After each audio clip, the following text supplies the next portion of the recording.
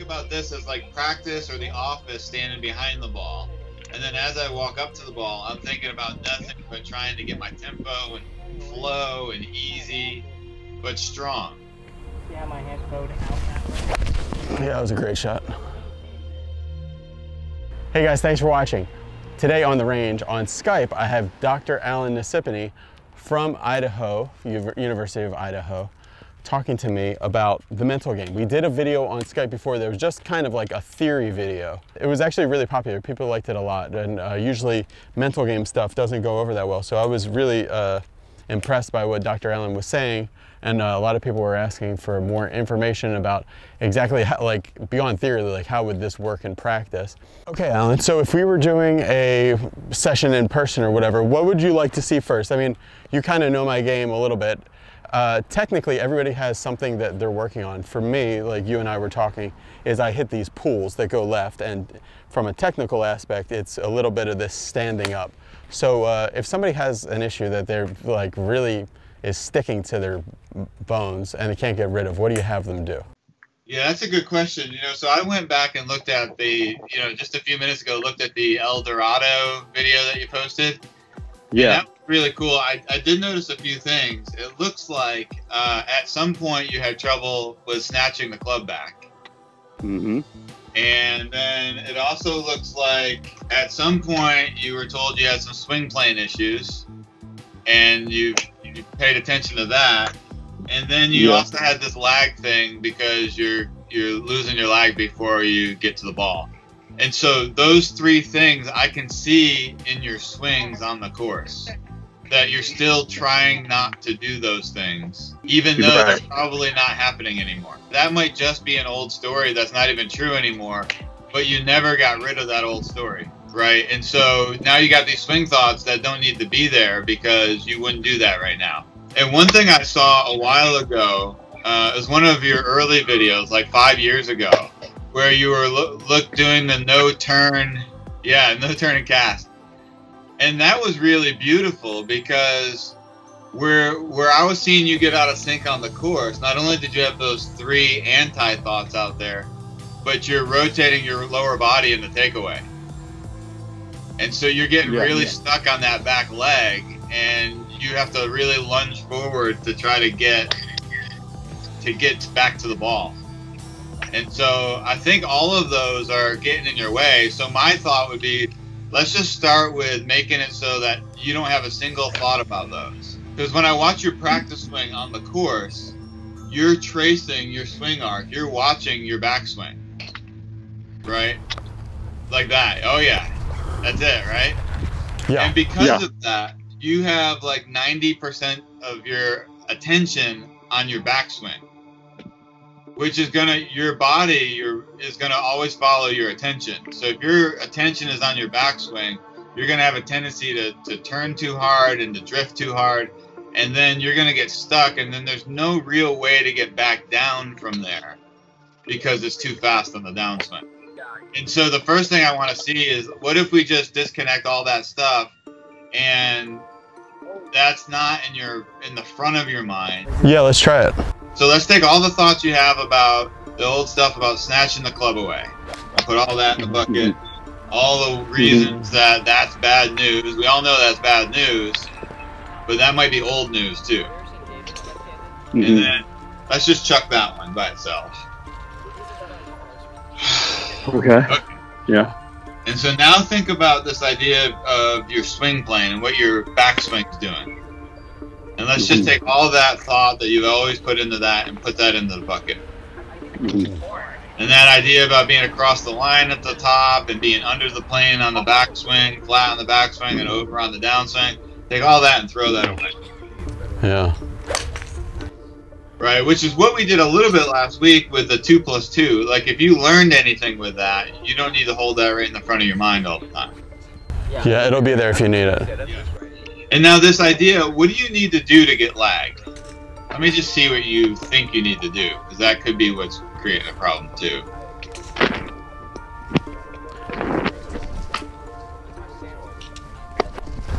Kind of just have a certain type of start to the downswing, there. then it can whip through on its own. Right. Okay. So your lag is really going to be a product of getting loaded early enough on that front foot, and then the club's just going to be behind you at impact, right? But we can artificially create lag, and so I watched one of the videos the other day where you were doing you had the tee, and then you're swinging or hitting the tee on the backswing and swinging down over the top of the tee. Oh, yeah. Yeah. That was a while ago, right? But that's that whole idea of holding lag, and you're always going to be stuck there. Because that's not how you create lag. That's how you artificially create it. So let's get this whole idea about creating lag. Like, there's no such thing as how to create lag. There's only such a thing as how to get in a position where lag is inevitable. Yeah. Right, that's why there's so many arguments about creating lag.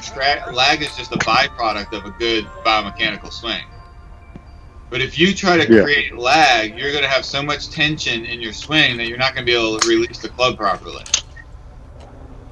And so you're going to have to do all sorts of things to muscle through that. That's going to take away your consistency, because you can't possibly do that in such a short period of time consistently. Gotcha. Like creating it or holding it or anything. Yeah, that's all a total dead end. It's a byproduct of getting your body in position and your arms coming through at the right time. Okay. Does that make sense? I mean, there might be I'm starting to have a suspicion that because I was hitting 7-irons in that video from a couple, 5 years ago, 190 yards, and with little effort. But I was never able to bring that to the course because it was so active. I was never able to control my start line or really repeat that again and again. It was almost felt kind of like it almost felt like a trick that could convince me of something, but it wouldn't be like a way to swing, and that's why. That's right. Yeah. So that was the drill, right? And that was just showing you that this idea that you have to hold lag isn't true. Right, but it's not necessarily like the pattern for how to swing. Yeah, you would never be able, because as soon as that's you'll overdose on that, and as soon as you get to the course, you'll figure out how to do that and flip. But this whole idea that I need more lag, well, you do maybe, but as soon as you try to hold that angle, now you've taken control over something that should just be centrifugal force, the club swinging around in a circle. But as soon as you take control over that, you start changing the lines to these straight lines going through the ball, and you can't do that consistently. Okay. Yeah, I Does that make sense? Yeah, so it's just an illusion of control that you're hoping to. I mean, I know the position I want to be in at impact, right?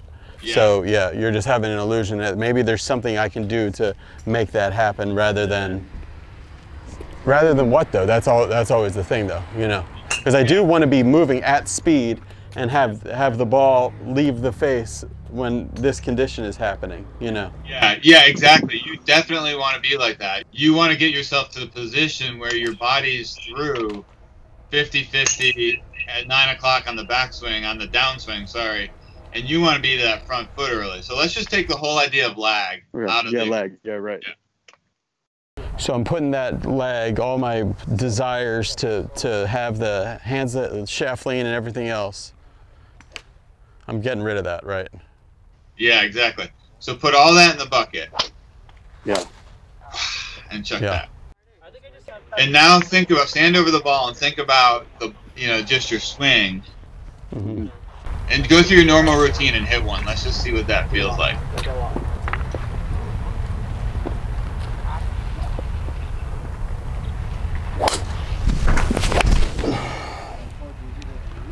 Okay, that was a pull. Okay. Now, this whole idea about loading the back leg. Mm-hmm. How do you envision, come face on there, let me see how you load that back leg. That's a load. See, that's totally different than your normal swing. Yeah. Because what you did there was you loaded, but you didn't shift your mass. Right. Yeah. Like that. Yeah. Because now you're already forward-ish with your mass, but you're loaded still on that back leg, you're going to be in a much better position to freely go after it. So hit one like that. Just load that back leg. Yeah, I think that's something that I do when we were talking about the difference between just my a swing with no ball and then a swing with a ball. I think that would be one thing that you would see different. Like when the ball's there, I'm trying to get under it, so maybe I'm going this way so that I can kind of get through it, you know? Yeah, when there's no ball. Yeah. So, let me. All right, so you just gave me like something physical to think of. Do I want to like take a couple practice swings doing that and then chuck it, or do I want to? Just to see what it feels like. Yeah, so like, because you were telling me there's a different way to take a golf lesson as well, as far as like somebody gives you something to do. It's like, all right, do I hit shots while I'm thinking of that, or do I still try it a few times and then chuck it and then see if it's unconsciously there? Or yeah, that's right. So try that just a couple times, a couple practice swings. So I'm actually thinking about it. Okay, now I want you to just take all that thought that you just had and know that you got the feeling of loading that back leg without drifting. Yeah, I know I got it. Yeah, right. More confident that I got it. Yeah. Go through your body before you get ready to hit a ball. Let that feeling just go all the way through your body. Loading without. Yeah, there you go. Yeah. Feeling of that, and now just step up and let go of it and hit it.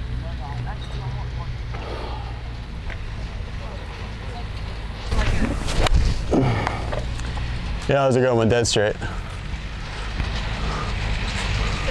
I mean, that was a really good shot, dead straight, very solid. To be a little critical, for a 7-iron, for an 8-iron, it seemed a little high. So in my mind, I'm thinking, oh, I probably didn't have lag from like a face-on point of view. It probably was flipped a little bit. It looked like that from behind too, from down the line. Yeah. Okay, so let's just do that again. The idea of loading that back leg without drifting, because you know the pros will drift no more than an inch off the ball. Right. And by the time they're hitting the ball, they're 4 to 6 inches in front of the ball. Right. Which accounts for their lag, not their arms. Yeah, I mean, when I see the thing that I like to see when a really good player's hitting the ball is that their hands are covering their front leg at impact. Yeah. And me, I kind of get my front leg out that way, and then I'm more like this. So like my hands are covering kind of my zipper, and my front leg has kind of drifted this way. But that's only because you have to push so hard off the back to get forward in such a short period of time. Yeah. So if you're more forward, right, if you're just not drifting off the ball, you're going to have all sorts of time that you didn't have before. That feeling of loading without drifting. Load, yep. I'm getting more to the inside of my right leg, and it's usually like a bicycle stand or something. Yeah. Yeah, it creates a pivot. Okay. That's crispy. Yeah. Yeah, felt good. So when I go to actually hit a shot, so now this is the difference from how I've taken golf lessons before. Normally I would try to hit a shot with that feeling, but you're saying when you go to actually hit a ball, trust that the feeling that you've just baked in is there and just kind of unconsciously hit it. Yeah, that's right, and just see what happens. Okay, so I'm kind of baking it in, and then I can kind of like hit the reset button on my brain and just kind of be a little bit more athletic, right? That's right, yeah. And just see if it's there without trying very hard at it. All right, that was all right. Super straight, a little thin. And that one looked pretty good too. You didn't drift, which is good. Yeah. Okay. Yeah.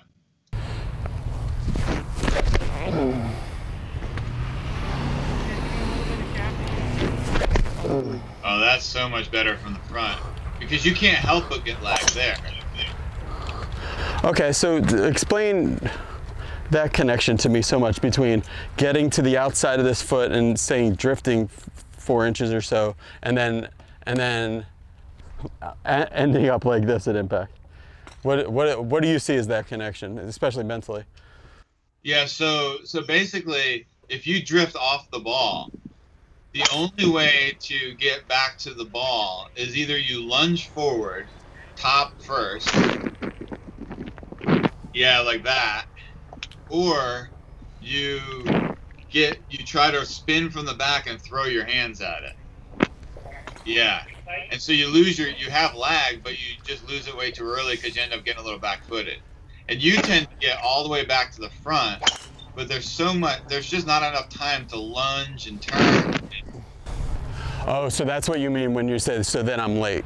So you're late on top, you're coming through early, so you stall your turn, and then you have to throw your hands at it a little bit. There's like these 4 things happening. And it's all because you're getting back too far on your backside, and there's just not enough time in the downswing to get back forward. Okay, so something I thought we would talk about in general. I don't have the thing. Oh yeah, actually I have what I want here. I've been using these things called the force pedals recently that I really like. This is not a force pedal, but it's a similar thing. This is like half a Nerf ball. So, because I've been working on this a little bit on my own, because there's like this app that kind of showed me the same thing that you were saying. If I put this orange half ball on the inside of my foot, right? Yeah. And I try to keep pressure on that the same amount, not get off of it, you know? If I try to keep pressure on that, it kind of gives me a real good feeling. That looks perfect. And so most people, when they're starting out using those, would put it under the wrong side. Yeah, they would put it here, so it kind of, yeah. And what I've found about training aids from other people I've talked to, especially in the motor control world, is that you don't want things that help you. You want things that actually kind of feed the error, I think is what they say, yeah. So this is a good training aid for me. Talk about training aids in general, but like how people should be using training aids to, and then like, because I've heard you can use them too much, and it's not, I don't want to be out on the course saying like, damn, I hit the ball so good when that ball's under my foot, but I don't have it now, you know? Yeah, so when you use a training aid, the first thing you got to do is use it right. And so you said it perfectly. Like, you use it to accentuate what you're not doing correctly, rather than to force you to do it correctly. And you'll be less likely to go, oh, I need that out in the course. Right. And then once you get that feeling of, oh, this is forcing me to kind of load but not drift, then that's when you take that feeling and let that feeling go through your body. Like that feeling that it helps you. Yeah. Yeah, because I have a pretty good feeling in my body for it now. So then you'll say like, okay, well, take a second and kind of let it sink into your bones and everything. Okay. Yeah, there you go.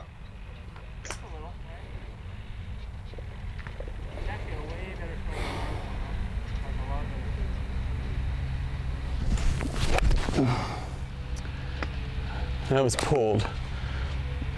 It was super solid. That was kind of like what's usually like I've been hitting like pulls that are like super long, but you know, like pulled way too far. So what's your tension like as you're standing there? I think usually it's pretty high recently. It's been feeling better. It's been, but I think there is definitely, in my downswing, there is an anticipation for impact, and there's also this desire to have a certain type of impact that is getting me a little tighter as I get closer to the ball. Like, so if I'm like a 6 tension here, I might be by there, like, you know, trying to do something up to like a 8 or 9, you know? Okay, yeah, so let's stop that for a second. Let's just grab all of that tension and all the things you're trying to do. Right? All the trying, yeah. Mm-hmm. And now let's just go to golf or your life. Think about all the pressure you put on yourself. Mm-hmm. And all the reasons for that, and all the sources for that, and all the expectations. Put all those in the bucket, and then chuck those. And now I know we're on to something because it makes all my hair stand up. And so that's how I know that, oh, that's a good one for you. And so then I go back and ask you about your pressure and your tension. Yeah. What does that feel like now when you think about your pressure and your tension? Yeah, it's kind of just like something that'll happen more than something that I'll be trying to do. Okay, so now let's just see what it feels like. The commitment is committing to here, the space goes there.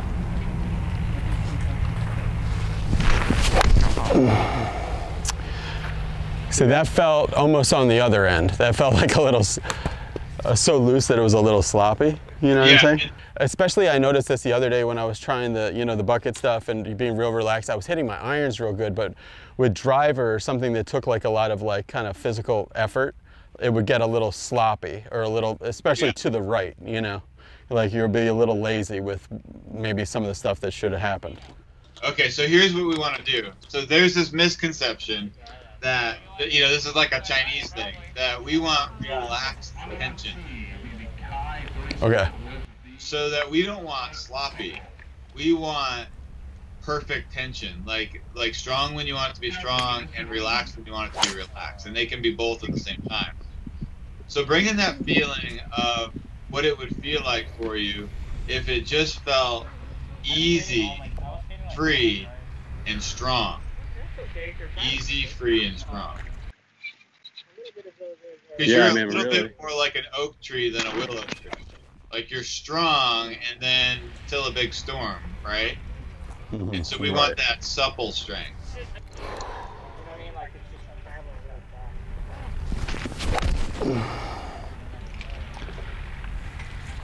Yeah, that was a good one. When you say easy, free, and strong, I can definitely feel that in a no ball swing.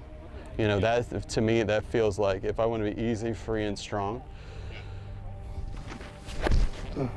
like that feels great to me.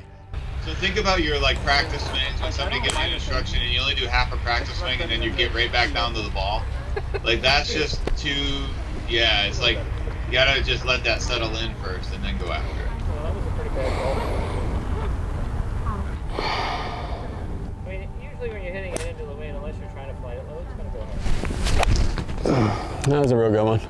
Well, you look so good there because you didn't drift at all. Like if you watch that on the video, you did not only did you not drift, but you got a nice turn of the hips at the right time, not early. It was just going deeper. Yeah, that one, I mean, I kind of got, so mentally, guys, for everybody watching, I kind of got a feeling for what I wanted to do.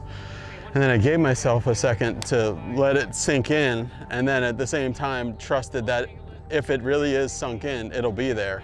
And just kind of let it go. So that's kind of like your method, huh? Yeah, and then if it's not there, you don't try harder, you just let it go in a little deeper first. Right. Because thinking for the ball is never going to be what gets you there. Like thinking about technique. Right. Yeah, it's interesting too because it's not just a matter of, hey, get yourself to relax to the point of like, you know, just maximum relaxation is the goal, because then that's not really what you need for good golf shots. You know, you don't want to be totally sloppy. Yeah. So there's a balance. It's like know what you want to do, and then have that kind of more green energy, I would say. I don't know if it's kind of like more of a willow tree than an oak tree. Right, rather than like all this like red feeling kind of control energy. It's more this like green feeling, like positive, like trusted energy. Yeah, that's perfect.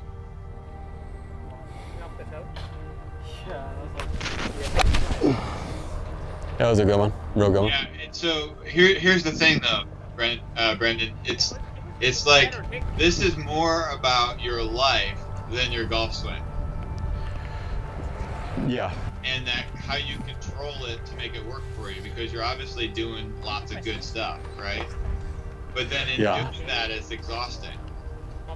And so if you can just get the flow of that a little bit better, you're going to find your right amount of tension, and you'll find that you can do a lot less tension and just be strong in that relaxation. All right, so as far as like if I wanted to put in, especially for people watching, if I wanted to put in like a pre-shot routine that they could actually bring to the course, you know, especially for a lot of people, you know, they might have so many thoughts and everything that it would take 5 minutes of bucketing stuff before you're actually ready to pull the trigger. I would do all of that in back of the ball. Okay, so I'll just move the ball up here a little bit. Yeah. Okay, so I'm back here. Yeah. Because what you're saying here is this is where I'm thinking about whatever swing thought I'm working on. And Right, but so there's no business for that at the ball, right? And so you're separating the two. You're creating a physical separation. yeah, so you there's might the be thinking about your no drifting, right? Ball play. Lower That right. no So drift and turn. It's gonna come out lower because the shaft. So for our purposes today, we can say like everything like that's on the mat is going to have to be a zone where there's no technical thinking or trying, right? Yeah, because the only thing you're doing there is creating rhythm and flow, so your tempo. I'm getting my feel here, back here. Like, okay, Brendan, it's your turn to hit. So I'm back here and just getting kind of the feel of that right leg. Pivot on the right leg, yeah. Whatever your new term is, like pivot might be good because it's better than something else. Okay. Okay, so I got the feeling, so now I'm ready to walk up to the shot, right? Yeah, so now as you walk toward the ball, all you're doing is feeling what a perfect shot would feel like. Mm-hmm.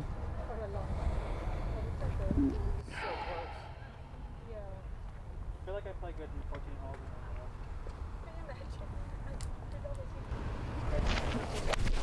Oh, beautiful shot. Really great shot. Well, you'll see it on the replay. There was so much ease in that. Yeah, I really like that because back here, this missing piece for me, I think, yeah, was that I'm getting the feeling here, and then I walk in here, and then I'm feeling kind of what perfect shot or perfect impact kind of feels like without really thinking about it. And then when I'm all over the ball, I give myself a second to like, just kind of like, okay, I'm really trusting it now, and that's when you're really kind of letting that feeling sink into you, but it's also like you're relaxing at the same time, Yeah, building up that good stuff. Super super sensitive, right? So you were like, I need more green energy than red energy, which for you is exactly right. It's just like that feeling of strong and bendy is good for you. That green energy is so much better. And so you're just going flow when you get up to the ball. I think about this as like practice or the office standing behind the ball. And then as I walk up to the ball, I'm thinking about nothing but trying to get my tempo and flow and easy, but strong. Oh, that's interesting. So that's like, so back here, this is like the planning stage, the office, kind of like the headquarters or whatever. And here is really just like a factory, or just kind of like, you know, kind of like a mindless area where good things happen, kind of. Like, yeah, exactly. Yeah. Yeah. That's like going home. You know, you're going home, you eat off, you just make it happen. See how my hands bowed out that way? Yeah, that was a great shot. So as soon as you start thinking and controlling, you lose all of the centrifugal force of the club, because your arms take over with tension, and it takes it off of that circular path and makes it this kind of weird guided path. Okay, so you're saying up here, technically wise, in here, maybe the only technical thing you might want to think of up there would be a little bit like, okay, what is the tempo of this swing going to feel like? You know, because it's like a certain distance. So like, let's say this is an 8-iron, but I'm hitting it because I got a tree and I want to hit it low. So I'm going to hit like a 75% 8-iron for some reason on this shot. So I'm getting kind of my feeling here. And then up here, that's when I'm getting kind of just a tempo.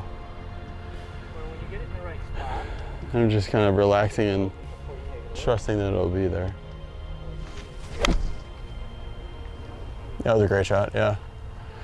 But that's so much better for you because you step on the mat and the only thing you're worrying about is like tempo and it's like putting. You know, I think Dave Stockton said like, if you're going to take a practice swing, just take one, and the only thing you're focused on is getting the right distance. Like, just get one feel for how hard you need to hit it, and then hit the ball. No more thinking about it. Right. And so your time for thinking, whether it's a swing thought or a shot shape, is behind the ball, and you separate that from when you're going over the ball. Then it's more about just that flow of what you're trying to create. I've heard before about the thinking box and the play box before, but I always thought when they said that it was kind of like a mindlessness that would kind of send the ball in any old direction. But what you're saying is a lot more nuanced than that, because there is stuff for your brain to do. It's not just like an empty vacuum that, because if it's empty, anything could pop into it, right? Well, anything that you're thinking about that isn't to do with, well, how am I going to get at this distance? Like, what does it feel like to get at this distance? Having flow to my swing, relaxed strength, that's all good, right? The thing that is bad at that point is I need to remember to do this. Yeah, oh, this is how I'm going to do that. Yeah, you're dead at that point, right? And so some people don't stand in back of the ball. They stand off the side of it, but then they step forward into their box again, right? Because some people, their view is better standing on the side of it rather than the back of it. Like, they just feel better like that. So that's okay, but as soon as you step forward, the business, this is where you kind of get the enjoyment out of it, and all you're doing is feeling that perfect flow before you hit the ball. Oh, I love that. All right, Alan, how can people contact you? We have a website at www.resourceenergetics.com. I have my University of Idaho address, Alann, ALANN, at uidaho.edu. Okay, guys, send Alan an email. Also, put it in the comments any questions you have or anything that you would like to see in the future. See you later, guys. Bye. What would it feel like to be able to swing at the speed of light? Yeah, it was really good. Yeah, I've destroyed my machine because now it says 1.